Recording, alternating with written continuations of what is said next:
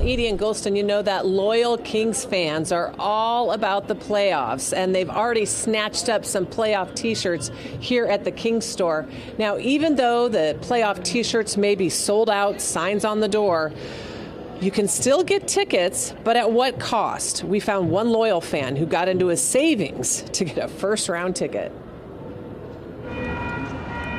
Playoffs clinched. The signs are all around Doco. Fans are spending money on the merch to show their spirit. It's almost like we're back in 2003 again. But will they spend the cash to clinch their postseason ticket? I was 6 years old last time they made the playoffs. Peyton Wisdom, who is now 23, says he's been following the Kings ever since, driving in from the North Bay all season for the wins and the losses. Every single game, it's gotten more and more and more.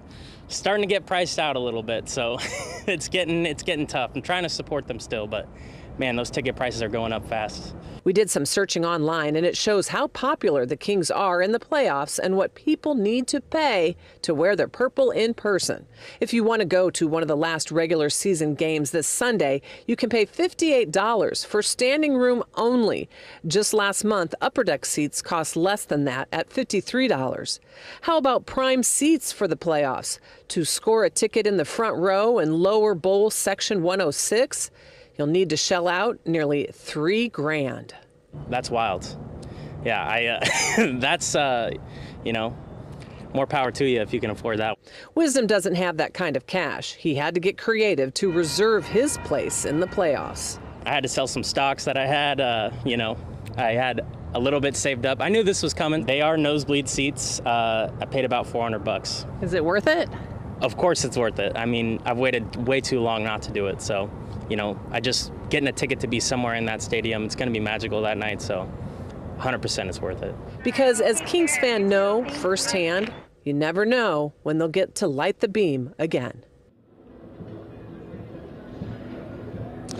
Well, so Wisdom tells me he does feel bad because he wasn't able to get enough money to buy a ticket for his mom, that she is his Kings fan partner. They've been to a lot of games together, but as any good mother knows, she understands that's what her son wants and what's good for him. So I also checked in with some season ticket holders, you know, who get first dibs on the playoff tickets. And to give you some numbers for them, round one tickets are about $330, and if we get up to round four, season ticket holders can pay $800. Reporting live in Doco, Michelle Bandur, KCRA 3.